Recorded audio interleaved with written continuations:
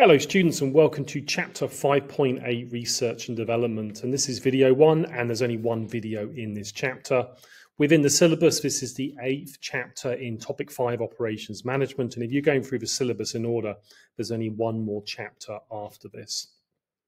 There's 4 learning objectives, so let's get going. So the definition of research and development is the scientific research and technological development of new products and processes. So it's effectively coming up with new ideas for product and processes. So I'm going to give you a couple of examples so we can add some context here. So the first one is for a car manufacturer. So some things that they might be research and developing at the moment is autonomous driving. So as I'm doing this video, autonomous driving is becoming more popular, and car companies are trying to develop this for their cars. Improve fuel efficiency. This is, I guess, for petrol engines, so that their cars become more efficient with fuel and use less fuel, and then consumers are more likely to buy them because they know that they're going to use less petrol if they buy them.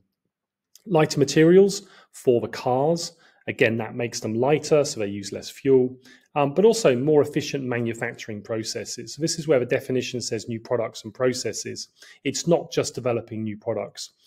If we develop more efficient ways of manufacturing the cars or whatever they're producing, then their costs of sales are going to go down. The production costs are going to go down, and it's going to make the business more profitable. For an accounting firm, some ideas might be more use of AI, so use of chatbots for clients, new client portals, so when clients log on and interact with what the firm is doing, then that becomes better, maybe more interactivity in the website, and there are various other things that they can do as well. So as of 2022, this graph was produced. So the number one spender on research and development was Amazon with about 73 billion, followed by Meta, Alphabet, etc., etc. And one thing that's pretty obvious from the table is most of these are tech companies, all but Volkswagen at the bottom there. So at the moment, as I'm doing this video, it's mostly tech companies who are spending the largest amount of money. But obviously, other companies are spending lots of money as well. They just haven't made the top 10. So let's move on to why research and development is important. The first thing to note, however, is these 2 bullet points here. Research and development is costly, and it doesn't guarantee success. And so businesses who don't do any of it will actually save money in the short run and be more profitable. But in the long run, there are clear benefits of research and development. So the first one is the advantage over the competition. So if businesses spend money developing better products, better processes, they in theory are going to have better products, and they can be the future market leaders, or in the future they can gain market share as customers buy more of their products. They can have higher customer loyalty. So if a business is known for having the best technology, the best products, then customers are more likely to buy those products, and therefore they're going to have higher customer loyalty, and customers will keep on buying those products. They can charge higher prices because customers will see their products as premium. They can then use premium pricing, which is when we set those higher prices to reflect that the product is basically premium.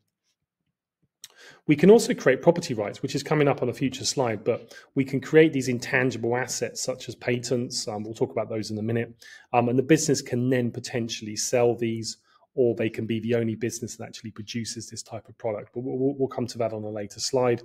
And like I said earlier, if they've developed new ways of manufacturing, then we're going to get lower costs of production. And that's going to lead to lower costs and therefore better profit margins moving forward. On to a couple of definitions. We've got incremental innovation and disruptive innovation. So these are 2 ways in which research and development can actually impact the product. So one method of innovation or research and development is incremental. This is when the innovation or the new product, if you like, the improvement in innovation is relatively small, and the updated product is a small improvement. So I think a good example here is every year when Apple brings out the new iPhone, then this is incremental innovation. Every year they bring out a new iPhone in September, and it's slightly better than the previous one. Some people will say it's the same thing, but in theory, it's slightly better than the previous one. And over time, those incremental innovations add up to be quite significant. So down here, there's a picture of the original iPhone versus, I think this is an iPhone 13. Maybe one of you can tell me if it's not.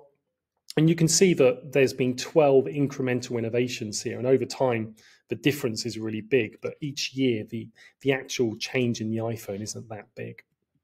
The opposite then is disruptive innovation. This is when the innovation is much larger. And it's often when we create a new product or a market.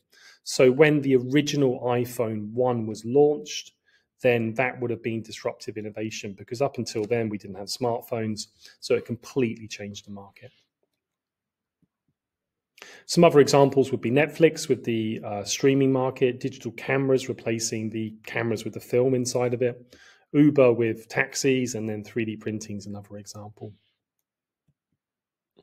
So the final part of the syllabus is intellectual property rights. So intellectual property rights are related to research and development, because if a business comes up with a new idea, a new product, they can then apply to get some intellectual property rights on that product. So intellectual property rights, or IPR, are the legal rights assigned to the owners of these research and development. Here, works related to human creativity. And there are three types we're going to look at. The first one is a patent, and this is intellectual property rights related to inventions. And so the patent stops anyone else making use of the invention. So if the business comes up with a new idea for a product and they get a patent on it, then no one else can actually produce that product. And therefore, that's a really, really big advantage for the business. And so that's one of the big advantages for research and development, is being able to get a patent. A trademark is related to brand, images, logos, and names. And trademark, again, stops anyone else using similar images. So here we've got the Starbucks logo, and you've probably seen this TM in various places. This means trademark, and that means obviously that no one else can use the Starbucks logo or anything that's deemed legally too similar to that image. The final IPR is copyright, and this is related to work produced by artists, writers, and musicians, and the copyright stops anyone using their work. Quick final thing, factors that might influence how much research and development a company does. Well, the nature of the industry is obviously important. So we've talked today about smartphones industry, the car industry. They're going through big changes, so they probably need to spend more than other industries on research and development. The culture of the organization is also important, and one thing is short-term versus long-termism, because if a business says we're going to do research and development, it might take years to see the benefits. So how much money they spend on the R&D may have to do with how much the business prioritizes the short versus the long term. And the final thing is access to finance, because obviously R&D is expensive.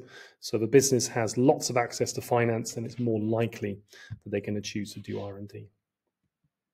Okay, that's that chapter finished. I'll see you next time.